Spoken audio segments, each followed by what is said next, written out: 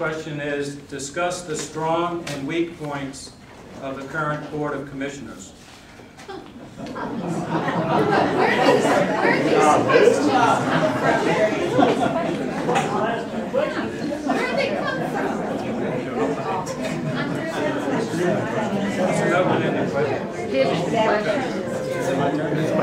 They were developed by Randall and I, Randall Rigsby, my editor, and I. Sounds a bit biased. Oh. Okay, please. Are you kidding me? Go ahead. Okay, I'll take a stab at it. It's a bad question. Okay. Well, I'll tell you what I know from the people. Okay, this is not necessarily my personal opinion, but this is what I have learned. I spent a lot of time talking to different people and meeting people in different environments. And the one thing I hear consistently that concerns me is that I don't have representation. No one's listening to me. Now, that should not be. Now, we can have differences of opinions and different platforms, but everyone should be treated with respect, and everybody in this county deserves a voice, whether you agree with it or not. Amen. They deserve respect. We all deserve respect. And some of the things that I hear from them kind of gives me a little bit of concern, and I'm pretty much worried about that. And that's probably one of the biggest reasons that I'm sitting here right now, is because of the people of this county. You know, we all live here, we all pay taxes, and we all have somewhat of services, but the people in the majority of this county do not feel like that they have a voice. They've got a responsibility for that, I'm sorry. We have the way to do it. Hey.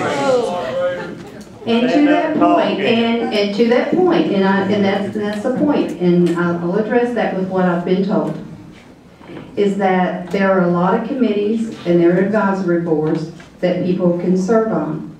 But unfortunately, like I made in my opening statement, that they are filled with like-minded allies, and there's no diversity of ideas. Diversity of ideas is good. I mean, candor is good. That's what prompts us to be innovative and creative. Not having the same position is good. It pushes us to find new, better ways. And a lot of people feel like they've been left out of that process. People tell me they can go to the board meetings if they go before the commissioners. Sometimes they're not even met eye to eye. They don't even look them in the eye when they're talking. And you know, that's not good either. And again, like I said, I'm hearing this from the people. That is a big concern, and that's what I hear the most of every place that I go. Never fails, I hear people that say that. Now, if you're not one of those that are in that group, that's great, and that's good. But everybody in this county should feel like they have a voice. Having served as a commissioner in the past, you know, I have heard, and other commissioners will probably tell you, and folks in elected office, that there will be people from time to time who will say they don't have a voice and you're not listening to them. That's old. And it generally comes from people who oppose what you do. That's fine. That's the American way. But you know, I'm reminded of a conversation that I had with a gentleman in Piggly Wiggly one day. I was shopping and just kind of minding my own business there, and was in a rush actually to get home. And this guy comes up to me and he says, "Oh, Carl, there are people in the West that are saying that you haven't done anything." I said, "Well, I'm glad you asked that question, because I want to tell you what we have done." I said, "Well, you're not a voice of the people." Let me tell you, I said, "Well, you know, I think we've probably done more for the West than any other area of the county." He said, "What have you done?" And I started to list just a litany of things that we have done, including having meetings in Bonley and in Golston to listen to people's concerns, and working with the mayor of Golston to get establish a sewer system there that a year ago they thought would never happen. It was a dream, but we helped to establish that, and working with the mayor of Siler City to get money to Siler City for economic development, and you know, went on and on and on, and talking to him about some of the things we've done. $150,000 that we got for Chatham Hospital for a digital mammography machine that they asked us for. And when I started after mentioning many of these things, he looked at me and said in amazement, he said, "Well, why haven't you told people about this?"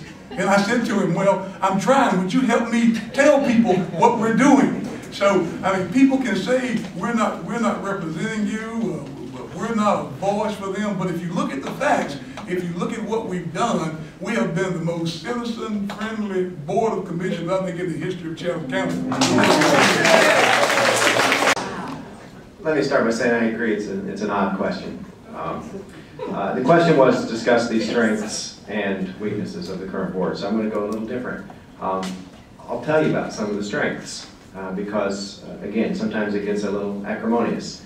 I would say one of the biggest strengths that I've seen and that I would commend them on is the community college.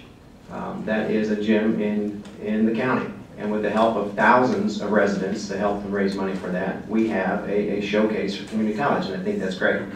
So that is one of the strengths. I would also say that everybody up here wants what's best for the county. Well, that's a strength. Where we disagree on is how to get that done. Do we do that from more of a central planning standpoint, or do we do that from a private industry, let the individuals? And that's your job, is to decide the best way to get that done. So while it may sound like all we do is disagree with each other, there are some strengths on the board, and I wouldn't want to leave the implication that that was not the case. A couple things what's already been said. I agree with what Mr. Thompson said, and I also appreciate what Mr. Bach just said. I think one of our strengths certainly is our ability to work with other elected bodies. We have an absolutely wonderful working relationship with our Board of Education. And the winner in this are our students. And they're the ones that did nominate us as Commissioners of the Year. And we eventually got that award from the North Carolina School Board Association. There's a natural tension between Boards of Commissioners and Boards of Education. We see what happens when it doesn't work out well, like in Wake County. But we take that natural tension and we make creative solutions about it. I enjoy immensely working with our school board, making our school system better, and the rest of the commissioners do as well. We also have a superb working relationship with the sheriff, another elected official, and sometimes Board of Commissioners and sheriffs don't get along, but we get along great. And I think the end result of that is we have a law enforcement system in Chatham County that works. Our property crime rate is half the state average. Our violent crime rate is half the state average. We have a great sheriff, but part of that crime rate, low crime rate, is because we have a great working relationship with the commissioners. We're the ones that have to fund his department, even though he is an elected official, just like the school system. Thank you.